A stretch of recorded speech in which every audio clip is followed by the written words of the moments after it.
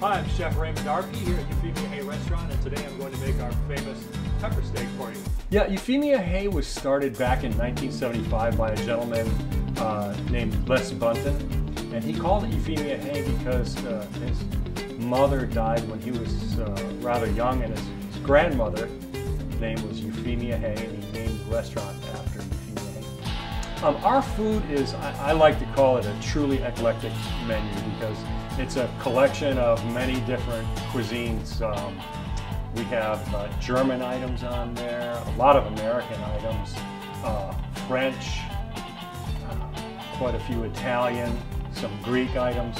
So it's a real mix of world cuisine. We do everything from scratch here. We make our own stocks, we make our own pasta, we make our own bread. I think you'd be pretty hard pressed to go anywhere and find that at any one restaurant. They may do a few of those things, but we do them all. Well, being part of the Originals has been really a good thing for us. It serves as a camaraderie, and even though I was friends with a lot of those people before, now we're even closer because we're committed to each other's business.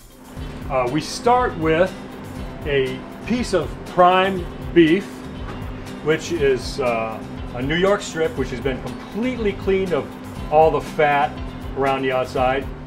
I'm going to start by seasoning it with a little bit of salt on all sides, and I have a nice pan of cracked pepper here, and we just lay it right in the pan and actually pound the peppercorns right into the meat. So what we have is a completely coated piece of prime sirloin. Okay, you can see what we are actually doing here is pan frying this this beautiful piece of meat in some pepper oil. At this point, it's showtime for the diners. We place the steak on a burner here, hit it with some brandy,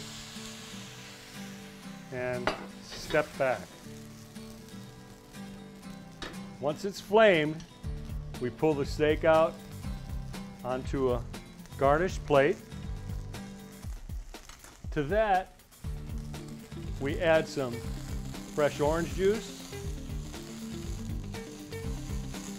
some Worcestershire sauce,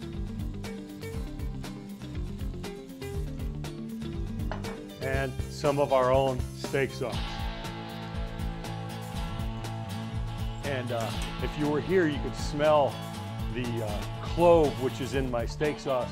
It actually permeates the entire dining room when this is going on, which is nice.